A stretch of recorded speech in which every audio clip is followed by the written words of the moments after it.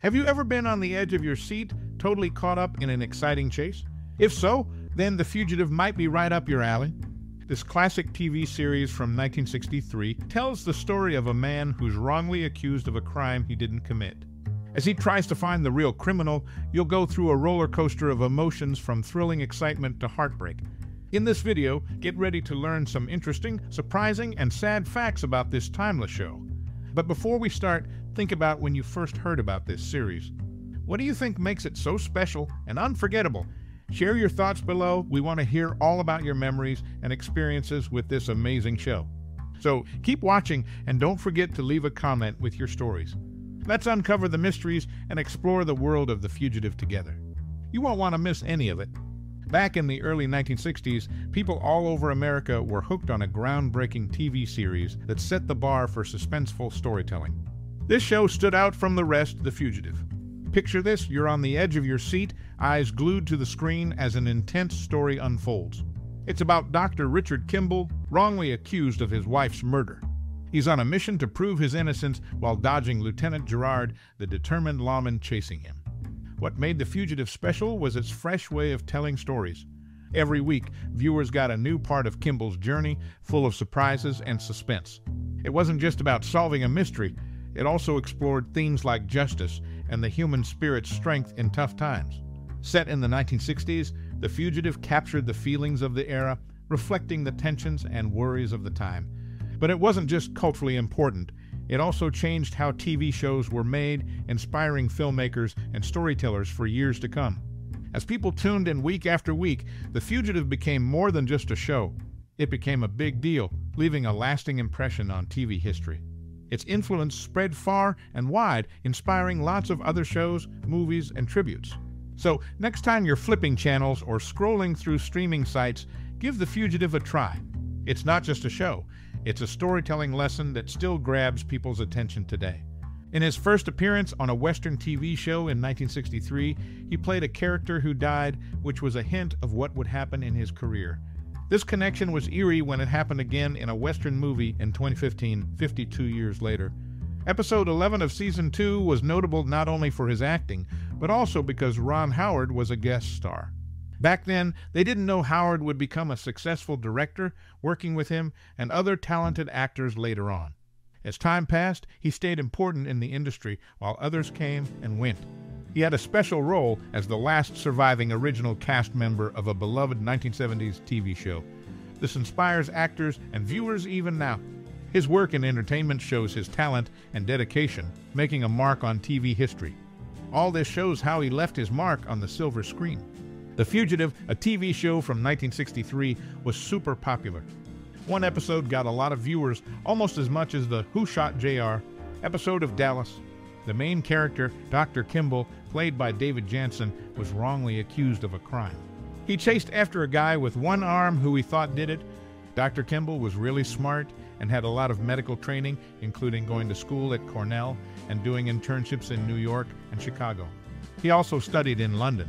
The character's family history was interesting too, with connections to Armenian revolutionaries and actors. The Fugitive was a great show that people loved all over the world.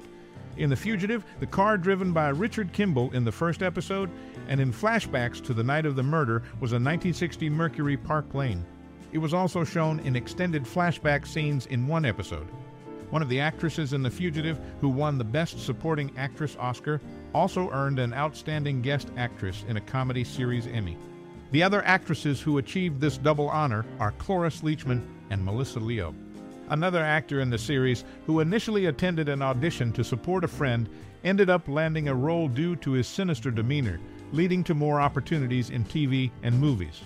Barry Morse, who played a detective in the show, shared stories of older women coming up to him in stores, convinced that the one-armed man was really guilty.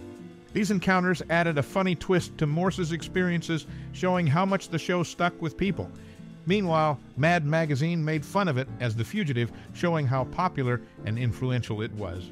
In another movie, Bill Raisch and George Kennedy were in Lonely Are the Brave, showing how talented the actors were. The Fugitive didn't just stay on TV, it left a big mark on culture. This famous TV series keeps on grabbing people's attention with its exciting story and memorable characters. The famous TV show The Fugitive aired in 1963. The lead actress got a nomination for Best Actress at the Tony Awards in 1976 for her great acting in They Knew What They Wanted. In the exciting opening credits, the train carrying Richard Kimble is French, which adds interest to the show. At first, he ran away from his home in Wisconsin, but then the story quickly moved to Indiana because Wisconsin didn't execute murderers. This change in location made his journey more complicated as he traveled through unfamiliar places while trying to avoid being caught. The Fugitive mixed suspense and drama really well, keeping viewers hooked and making it a classic TV show. The Fugitive, a TV show from 1963, is special because it was the first to have an actor win Emmy Awards in comedy, drama, and limited serious TV movie. David Janssen, who played the main character, Dr. Richard Kimble, achieved this. This is like how Cloris Leachman and Yuso Aduba also did it. One interesting story is when actor Barry Morse, who was in the show, got a note in a London restaurant saying, "Kimble is in the kitchen." This shows how engaging the show was. Besides the acting, the show has a connection to a famous movie, The Maltese Falcon. In that movie, they made special falcon props. Some were small and made of plastic or lead. One of the lead falcons, given to Conrad by a studio chief, was sold for a lot of money. It was used to make a fancy gold replica worth millions. The value of these props matches the value of the falcon in the movie. The Fugitive had a lasting effect, not only because of the awards it won, but also because of its connections to famous movies. It's an important part of TV history. In the beginning of his career, the main actor of the 1963 TV series, The Fugitive mainly played tough criminals. However, in the 1970s, there was a big change when he starred as a detective in the Marcus Nelson Murders TV movie and its follow-up series, Kojak. He also took on the role of Santa Claus in several productions, dressing up as Santa at least 8 times. His Santa appearances include Elf, The Ellen Show, Olive, The Other Reindeer, The Story of Santa Claus, A Storybots Christmas, Santa Stole Our Dog, A Merry Doggone Christmas, and guest spots in episodes of Regular Show and Highway to Heaven. While the last episode of The Fugitive was airing, he was filming The Green Berets. When the second part of the finale aired, he shared insights on the series' end during an interview on Joey Bishop's ABC nighttime program conducted from Fort Benning, Georgia. His varied career, transitioning from playing criminals to a detective and even becoming Santa Claus, shows his versatility in the entertainment industry. The Fugitive, a TV series from the early 60s, saw the passing of Ed Asner in August 2021 at 91 years old. Gavin MacLeod, his former co-star from the Mary Tyler Moore Show, passed away just 3 months earlier at 90, making him one of the last cast members to do so.